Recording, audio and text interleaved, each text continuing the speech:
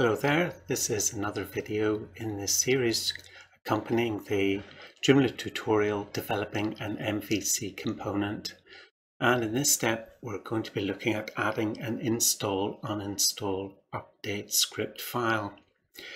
So the code in this step is really quite straightforward, just that extra file there, some extra language keys and updating the manifest file.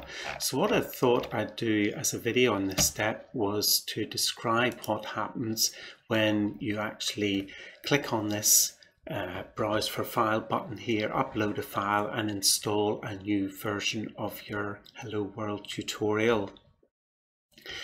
Now if you have an IDE like Eclipse, you can set a break in the installer code and you can then step through what the installer is actually doing, which is what I did on my current version of Joomla, which is I think 3.7 or 3.8, so things may vary a bit, but these are the main steps in the process and they're described. The high level is in these two files which I've got up at the top here. So let's get started. The first thing, if we put on our Firebug tools and install a new version,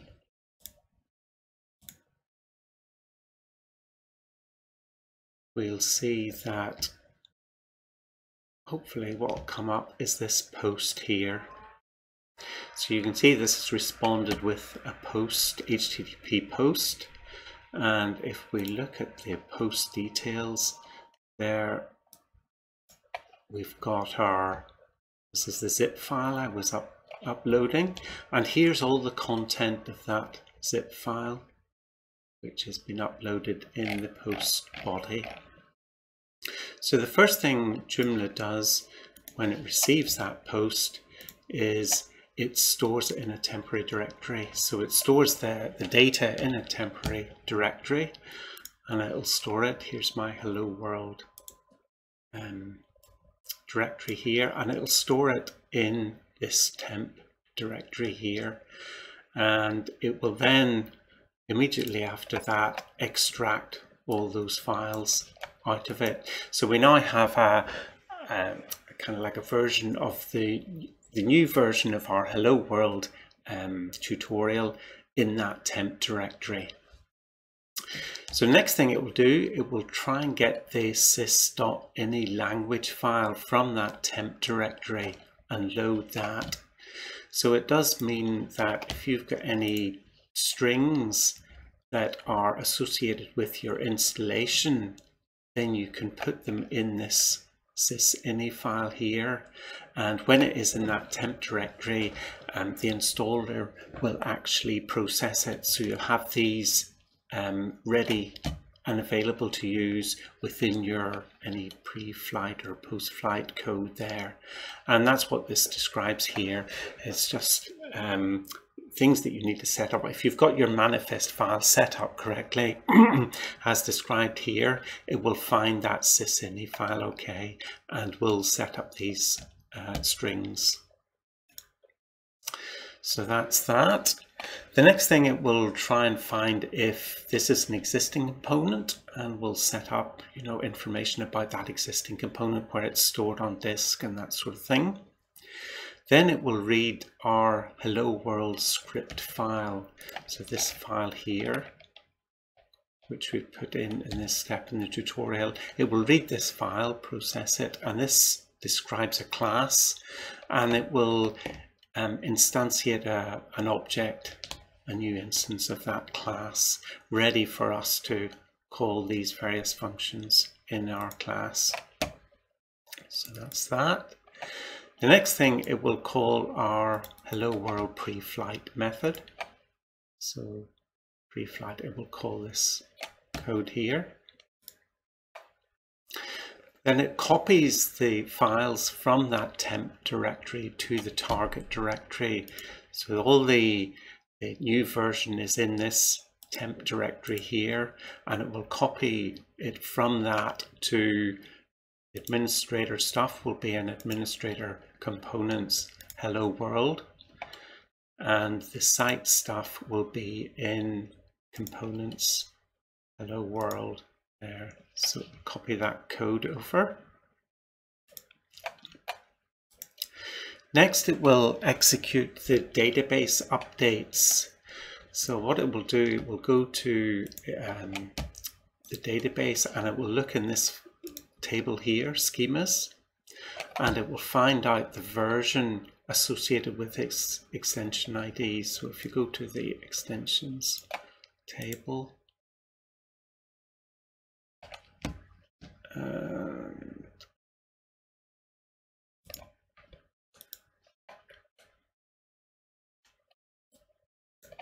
10036 we see as the bottom is our COM Hello World extension.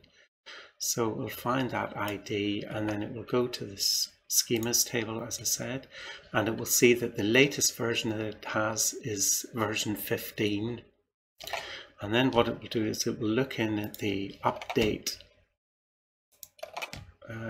XML. So it will look in our manifest file and see what version is there. Now, I say the version in the database was, say, something like 6, and we're now installing version 15. Then what it will do, it will go to our administrator and components hello world SQL files, and it will run all of the SQL files between, I think I said 6. If it's currently installed at 6, version 6 in the database, it will run 7, 8, 12, 13, 14, 15 in order, so that the database then gets progressively updated up to what it should be at version 15. And finally, it will set version 15 into this table then, so it knows the next version coming along that it's already got version 15 in the table, in the installed. So that's that. It then calls our update method. So going back to our code here, it will call that. Or if we're installing it for new, it will call install, or uninstalling it will call uninstall at that stage. So then it's a matter of kind of tidying up. So it will check there's an asset for our component. So if we go back again to our database, we should find that there's an asset table. In the asset table, we should find our COM Hello World. And, is it? Let me just show.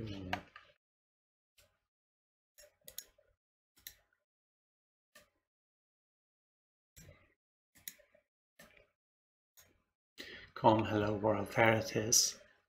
So we'll check that there's an asset record for our component. It will also do some building of the component menu.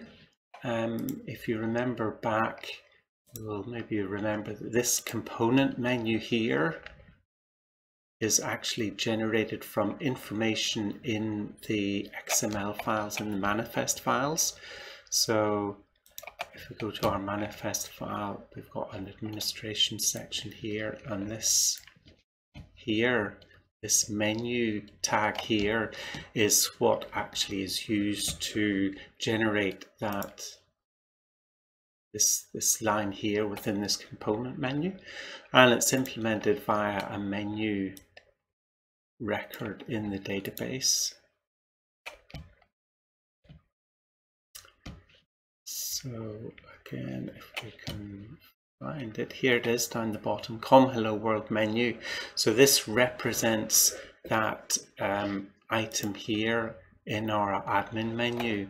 So for example, if in your new version you have changed your menu here, for example, you could put in a sub menu, or you could be uninstalling or installing for the first time, and in that case what Joomla needs to do is it needs to set up entries in the menu table here, so that whenever you come along to your component menu you can see the changes here. So the bits and pieces like that, tidying up the files in our temp directory. And then finally it calls our Postflight trigger after everything has been done. And obviously you can see these in the text that's displayed here. And meanwhile, along the way, there are various triggers which are activated. So for example, if you look in this installer file here, you can see that this code here actually triggers an event on extension before install, and if you've got a plugin that is listening for that event, then you'll see that at that point. Okay, so that's basically it, the installation process. Hope you find that interesting. Now, if you're watching these videos around the time that I'm producing them, you'll know that I've really been recording these videos to match the content which is in this tutorial here. And we've actually now reached the end of all the content that has been produced, because we're at step 16 here, and 17, 18, 19, 20 are all just stubs. So I was wondering about maybe trying to do some of these here. I know someone has expressed interest in maybe doing something like a front-end update function, which could be used, for example, for generating a registration form on your site. So that would be one possibility to do. So if you are actually interested in any of these things, or if you've got something else you'd be interested in me tackling, then find this video on YouTube and put a comment there, and we'll see what we can do. Also, if you're interested in collaborating, then put a comment on the video there too.